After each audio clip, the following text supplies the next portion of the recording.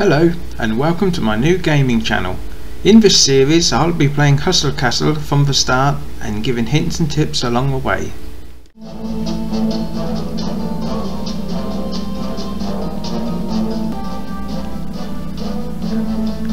Okay, the circles at the bottom are spells. You can use them whenever you want to.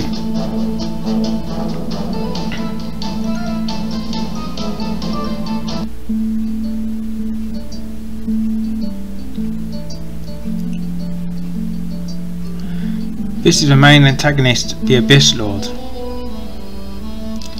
and this is the princess.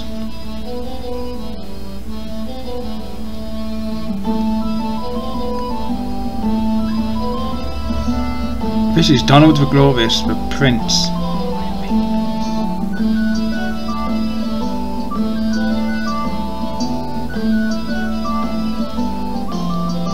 We're just going to follow the on-screen prompts for now.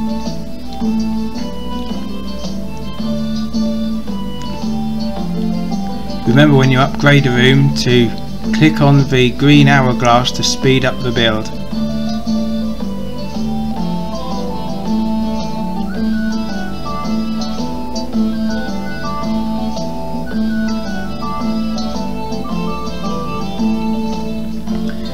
Now we have to drag people into the barracks so we can fight and equip them with armour and weapons.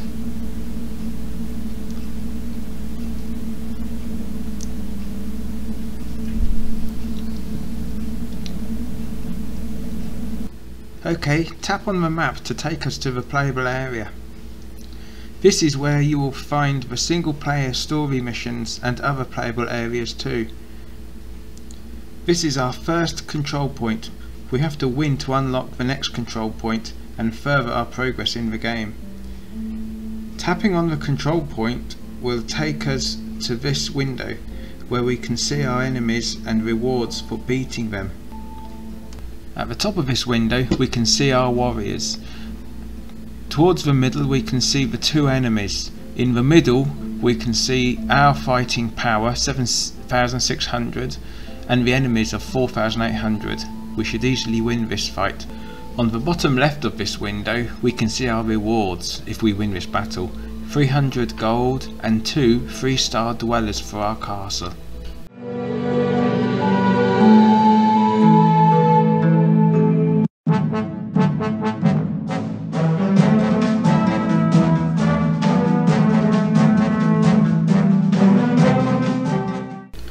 Oh, that was an easy win. We managed to get 300 gold and 2 new dwellers for our castle. At the bottom you can see an orange square. Pressing that will replay the battle we've just done. To the left we can see a blue square with 3 white lines. Pressing that will take us to the details of the battle. This will become really handy later on in the game. Characters will pop up from time to time. They will tell you the story and give you hints and tips. When you get to new dwellers, they will always appear outside the front of your castle where they are now. Now we have to build a dining hall. This room will create food we need to fight in battles and play the game.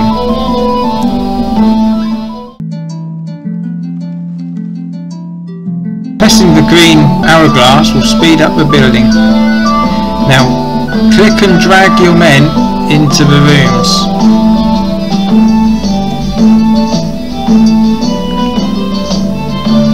This is the throne room. This should always be the last room in your castle to upgrade, but we're going to upgrade it now.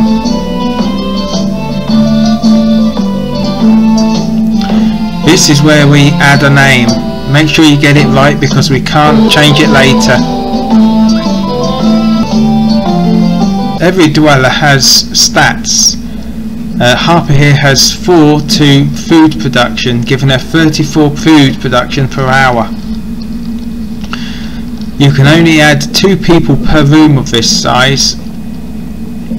The higher the stats, the more resources you will gain. And it's the same for the treasury room.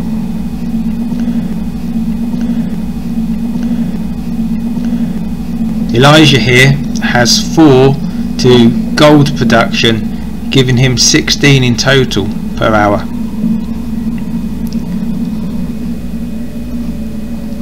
Now we need a cellar to store all the food for battles.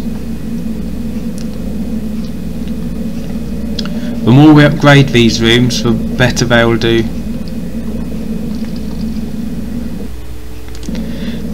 Another thing we need to do is deconstruct these obstacles in the wall so we can add rooms later.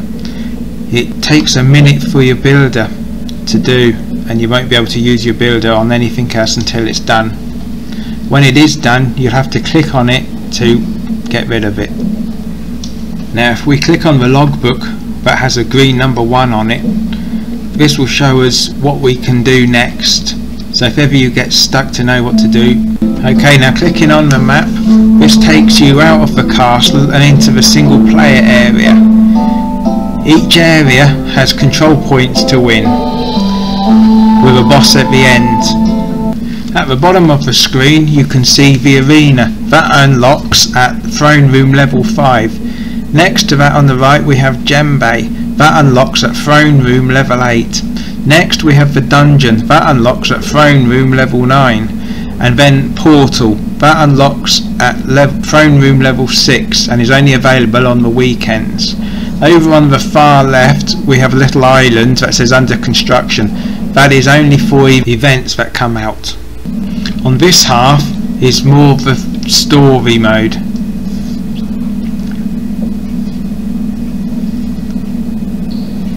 Here you'll see lots of control points we have to beat. At the end we get the boss. The boss rewards, in this case, a piece of tank armour, a crossbow and 10 diamonds. I'm just going to click on this next control point, blue treetops.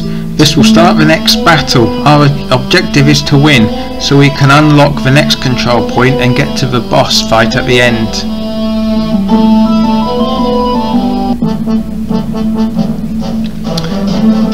Here we go, I'm sure we can beat these fellas.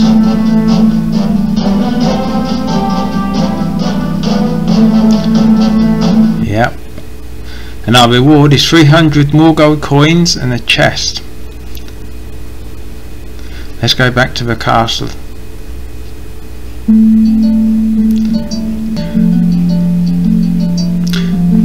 Your treasury and dining hall can only hold so much resources, so it's always a good idea when you get back to the castle to click on them.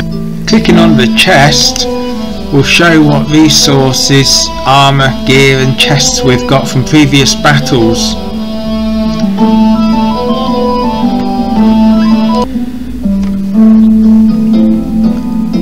And clicking on the logbook next, not only will it show us what we can do to get more gold and to upgrade our castle, but it will also reward us for the things we've already done, in this case 200 coins. The next thing is to build a cellar, which we've done, 200 coins.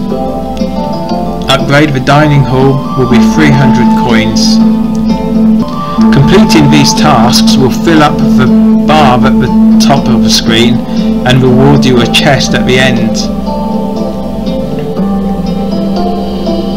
Dwellers in the castle will create from time to time speech bubbles. Clicking on them will add happiness to your overall castle, giving you a resource boost. If you don't click on them, it will take happiness away.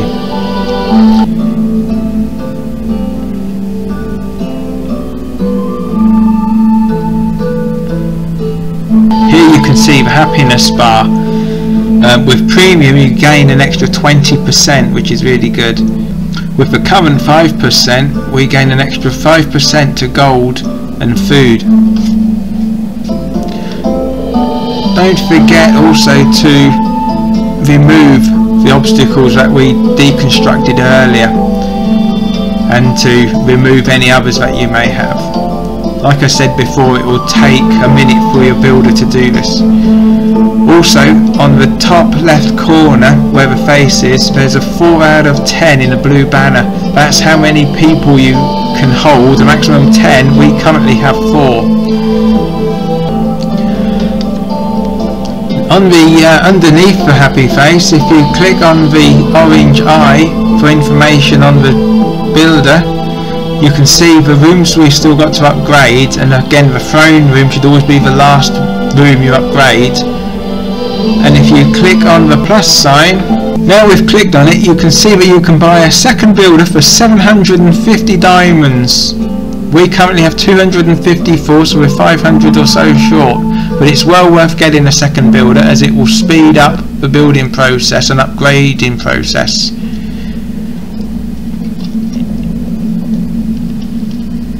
Next on the scroll, this takes us to game update information and also mail you'll get from wars and other things during the game. It'll also tell you on the news if there's maintenance and the servers are going down. It will always highlight with a red number 1 or 2 when there's new mail. Under that there's a crown. These are your achievements. These will highlight when you have achievements, and you can see what you have to do to get an achievement and how much diamonds they reward. Under that is a cog. These are where you find your general game settings like music and sounds. HD off is for high definition graphics. This can really slow your device down, so I recommend leaving it off. You can also under account management connect to Google Play so it will remember your game in the future.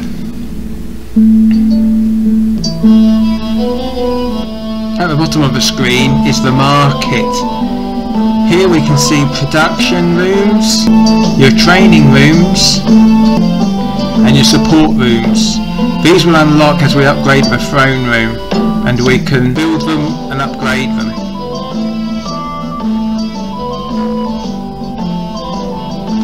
Next is treasures. We have a daily free chest, which is always good to open, a mythical chest which is rewards quite good for 50 diamonds, and then food and gold which we can buy for diamonds should we be running short. Here in the daily chest we can see we'll get 1 uncommon item and 1 rare item, or we might get a rare item. If we had premium, we would also get these other items at the bottom, which are really good, especially the legendary items.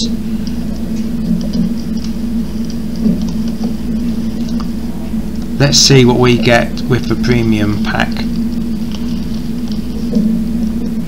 Plain luxury view. Okay, this is the premium pack. Maximum happiness bonus resource for resource production. This will give you the extra 20% on happiness.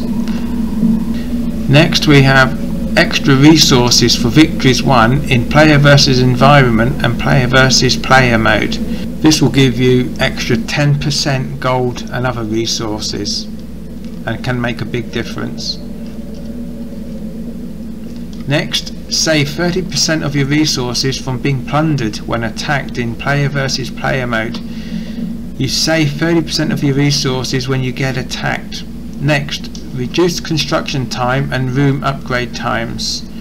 This helps speed up the game, as does reduced item crafting times, which we will do later on in the game. Reduced spell crafting time and spell upgrade time. This is really handy when you have up to 18 spells to craft, as it can take a very long time. Next, enhanced daily chest reward. These will give you the extras like the legendary weapon in the daily chest, which are again very handy. The hospital restores health units anywhere in the castle. This is handy because at the moment without it we have to put our troops in the actual hospital to gain health. Then double rewards for daily quests. That helps us get our chest quicker. Spell crafting limit increased from 9 to 18. This is really handy, especially when you go into Djembe. Next is 2 times as many resources for friends. When you join a clan you can add friends and give them resources. When you give 10 friends resources, you'll get a chest to open, and they can be quite valuable. Next up is the battle can be sped up. This is very handy. With premium you can reduce the speed down to half speed so you can see exactly what's happening in detail, or speed it up to 1.5 speed or 2 times speed, which helps to speed up the gameplay. Next up is an additional free Djembe journey. When we unlock Djembe we get a free go. With a premium account we get a second free go. After that we have to use apples and diamonds, which can be expensive. Here you can see the diamonds are for sale. These are really handy for finishing rooms early, buying gold and other resources, but as you can see they can be quite expensive. Now let's go back and open the chest, the daily chest. Nice blue ring and a green bow. This ring does 65 to 89 extra damage and adds 251 to dodge. Dodge will help him dodge during a battle, so he won't take as much damage and can be very helpful. The requirements, as you can see, is level 10, so your man has to be level 10 to be able to equip it. Here's the uncommon weapon, the bow. Crit is 88, which doesn't add to the crit damage, which is double, but will add to how often your warriors will get to crit. When attacking, has an 11% chance of dealing 65% damage to a group of enemies. When attacking, has an 18% chance of increasing own crit by 10%, lasts for 10 seconds. Again, the requirements are for level 6. Blue items are always better than green items. Next up we have the 3 pets, Fluffy Cat, Cute Beagle and Cute Labrador. The Fluffy Cat, it says, who is the fluffiest of them all?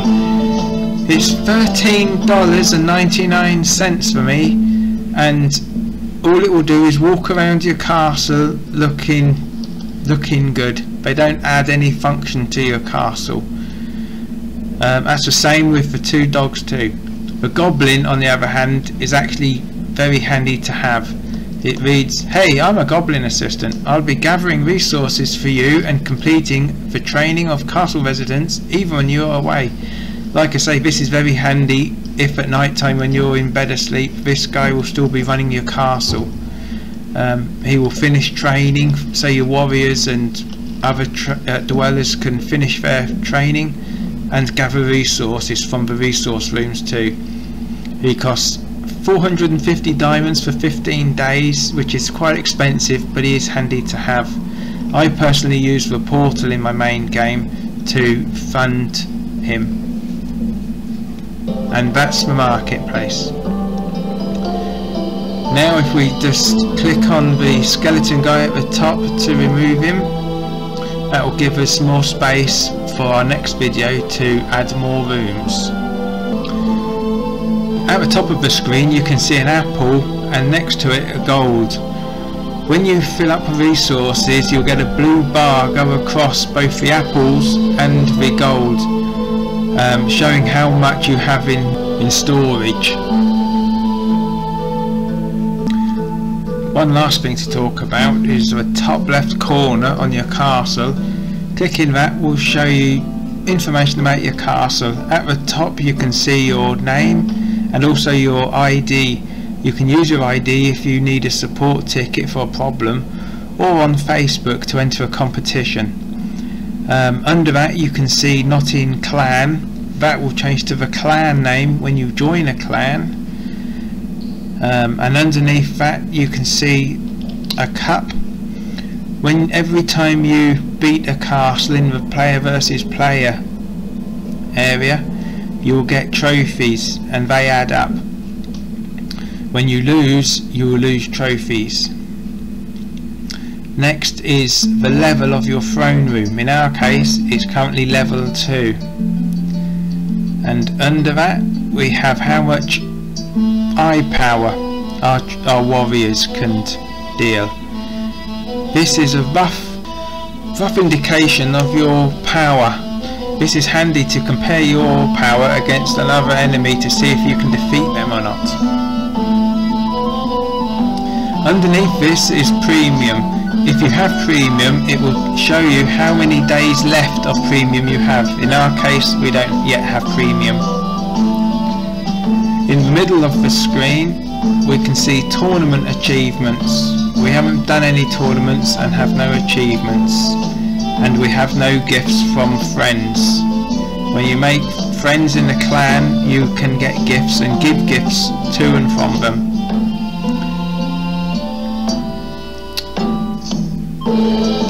Next up is the castle. Achievements 0 out of 242 because we haven't done any yet. When you get achievements, this will show you how many achievements you have done. Under that is dwellers. Each dweller can have a maximum of 5 stars. Our maximum stars on a dweller is 3. Ideally, we want all our dwellers to be 5 stars. And underneath that again is our maximum dweller class level. 4 for food, 4 for gold, and 4 for our fighters. We need to upgrade those in the training room. Next up is battles. In this window we can see how many successful attacks we've had, 0 because we haven't yet done any, and how many successful defences we've had, again 0 because we haven't been attacked by anyone. It also says preferred spells. This shows you what spells you normally use. To the right, aggressiveness. We haven't fought anyone, so it still says peacemaker. As you fight, that will change. And preferred squad. We currently have 1 tank and 1 archer. When you add more troops, it will show how many troops and of what type of troop they are. The bar at the bottom shows you efficiency. We haven't fought anyone or lost, so it's currently in the middle with a 50% blue and a 50% red. As you play the game and do battles, that will change accordingly. Whenever you're in your castle and you see the little round circle in the middle of the room, click it to gain the resources. Your rooms can only hold so much, and when they fill up you won't get any more resources.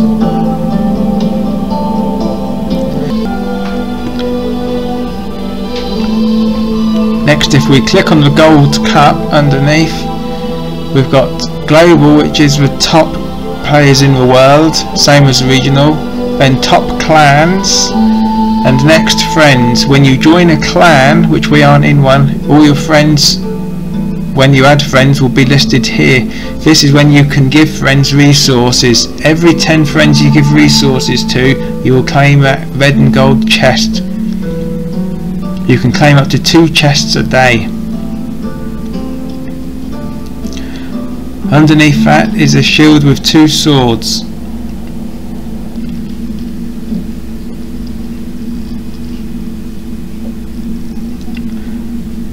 Here you can see castle defense.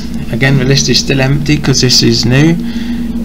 And your attacks. This shows you the attacks that you have made and the times you've been attacked.